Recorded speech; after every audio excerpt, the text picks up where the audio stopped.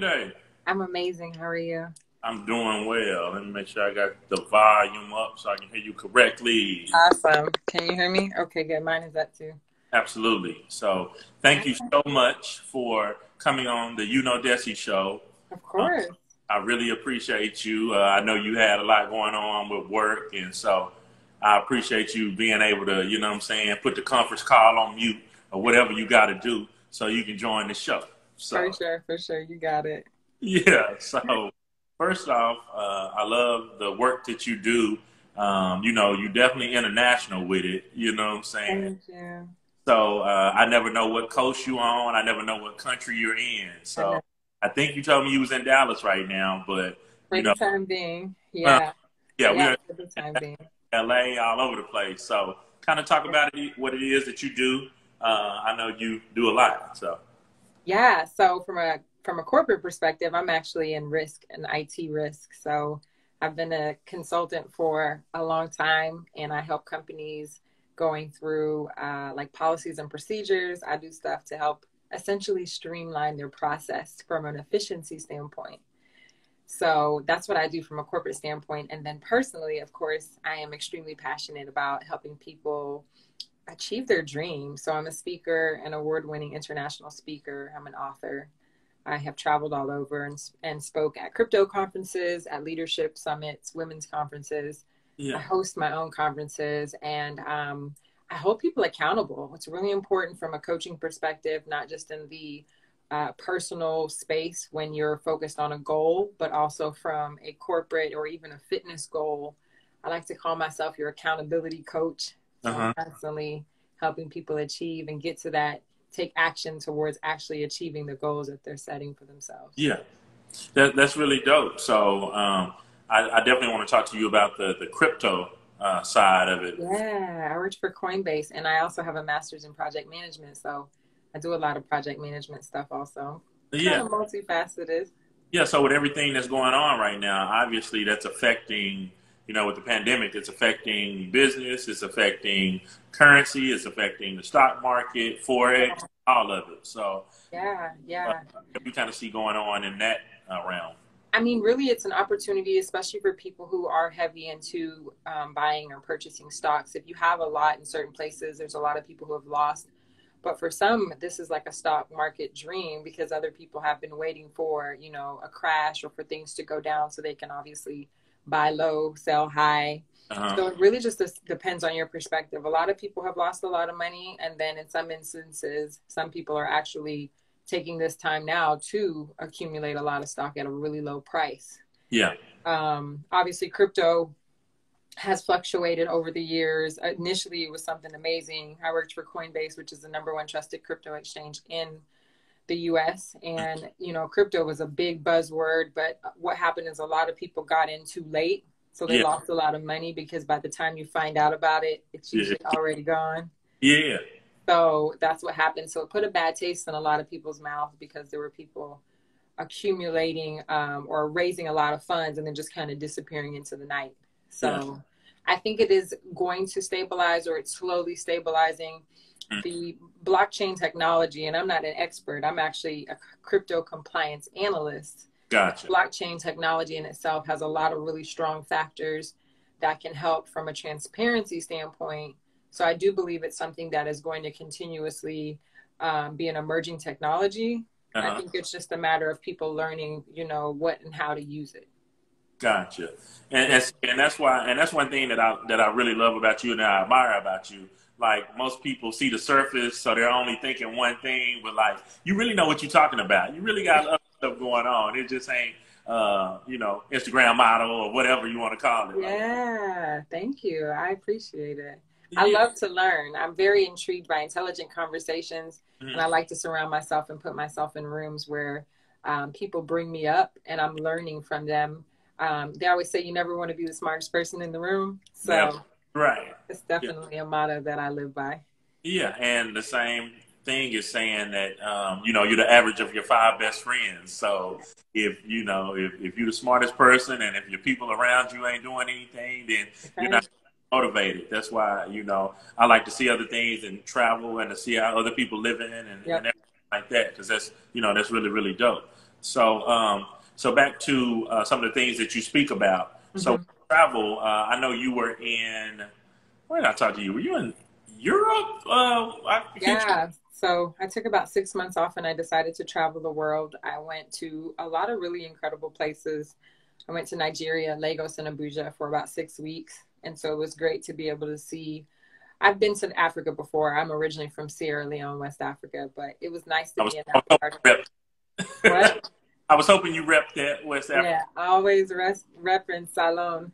And so it's amazing to be in that part of the world and to show people Nigeria. And I was able to do lives and show content that I actually took. And I have a content I need to put on my YouTube channel. And I always say I need to start a YouTube Instagram, or not a YouTube, a travel Instagram, so people can see all the cool places. I have a ton of footage, but I did travel Africa, Joburg. Okay. I went to the Gambia, Sierra Leone. I went to various places in Europe.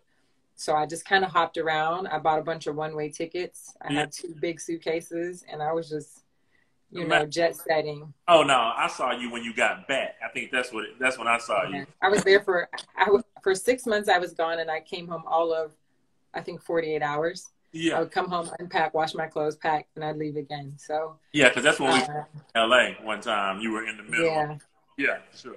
Yeah, yeah. I was literally like trying to load clothes in the washer. I think I had 24 hours to like unload and try to anticipate where I was going next and how I was going to pack. And that's the thing of like a nomad is what can I do to kind of mix and match things? And then where am I going to go so that I'm prepared from a weather standpoint? X number of bikinis, you got a couple of your little black dresses, you have a coat, couple pairs of jeans, you get really creative when Uh-huh. you start traveling the world. But Barcelona, I just went all over. I literally just thought of places that I thought were amazing. I went to the Ryder Cup in France. So I went to Paris, which was Yep. cool. I went by myself, met a bunch of incredible people. And throughout my journeys, I've just really been able to connect with some incredible individuals who Yeah. have kind of brought me into their world. And like you said, learn from a diversity and a cultural standpoint. Yeah. It just helps you see things different when you're all the way on the other side of the world and someone runs up to you in the airport and says, "You're my life coach, Layllen." And I was like, "Oh, okay." So I guess it really kind of opened my eyes to just how far the message can reach. Yeah. Yeah, so you have to be open-minded and make sure that you're not limited in that viewpoint, because you never know who's watching you. Yeah, and talk about the importance of, because I know you deal with mental health and things at times. So talk about the importance of keeping your mind right in something like this, because a lot of people are losing jobs, a lot of people are getting furloughed. You know, we always want to jump to the next thing and jump to a new business or kind of bounce back, but sometimes you have to take a little personal time before you do that. So can you talk about that? Yeah, I think the pandemic was an incredible opportunity for everyone to really take a step back and push the reset button.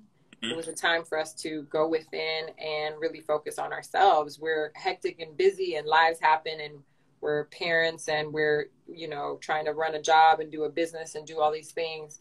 And the Yeah. pandemic really gave you the opportunity to like kind of be still in your spirituality and find times to do more simple things like walk outdoors. It's amazing when you just say, "I'm going outside, just go for a walk." You Yeah. know, you get so excited because you would have never thought about the simple pleasures of just outdoor and energy. So from a mindset, I think a lot of people are actually not only in fear, because the news doesn't help at all. It's telling you all the cases, whether they're accurate or not, every day that number's increasing. And so it starts to really set into putting you into a fear mode.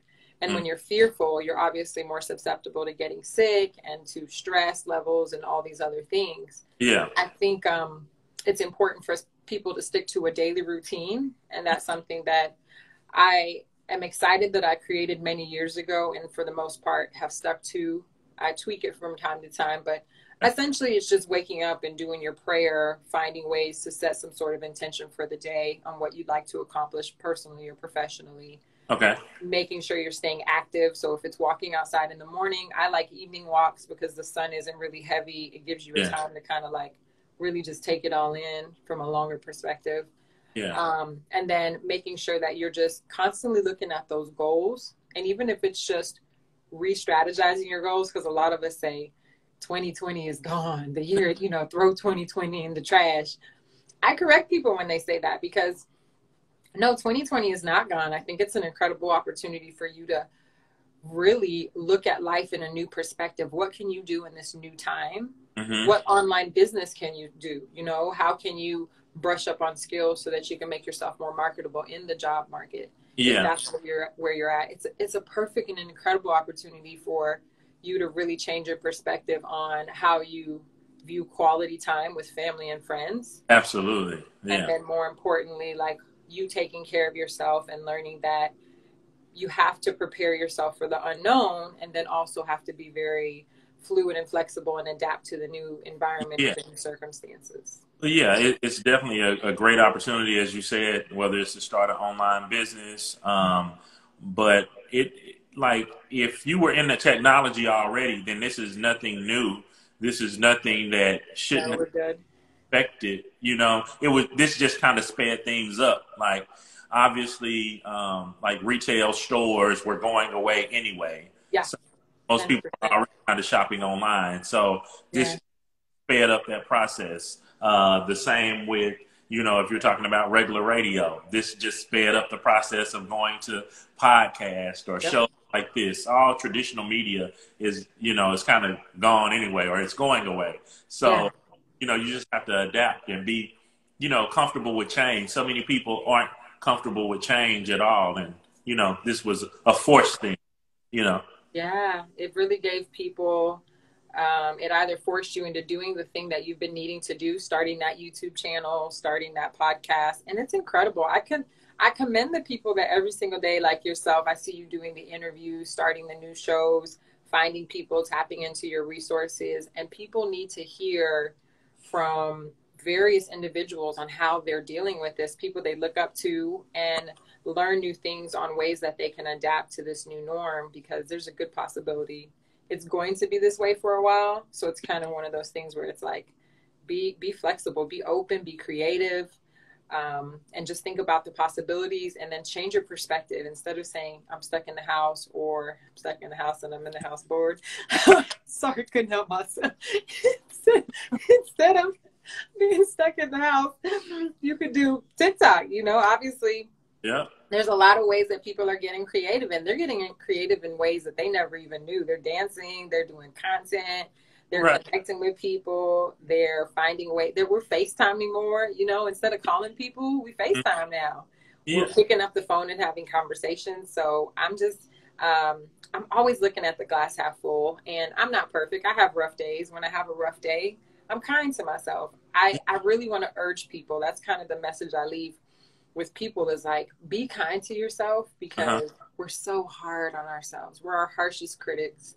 And in this world, we see everyone glowing up on Instagram and TikTok, and we have to understand that we don't know what part of the story or the journey we walked in on, and that they've already been through doing so much for 5 or 10 years prior to even meeting us. Like, you've been in your industry for so long. No one knows how hard you've worked, how many events you've done that didn't fail. They only saw the ones that were successful. Right. How many interviews you've done, but in order to get that interview, how many doors you had to knock on. And so they just see you in the highlight or the prime of what's going well for you, and they compare that to their current circumstances, not realizing all your hard work. Yeah, and I always say everyone's race isn't your race, you know. It's a marathon. So, you know, when you hear about artists that pop later on in their career, like a artist like 2 Chainz, you know, he was Luda the whole time that Luda was so big. And then when Luda kind of stepped away from music and started doing movies and everything else, then finally 2 Chainz, you know, years later kind of blew up. But so I'm gonna get you out of here on this last one. I know you're definitely pressed for time. So no worries.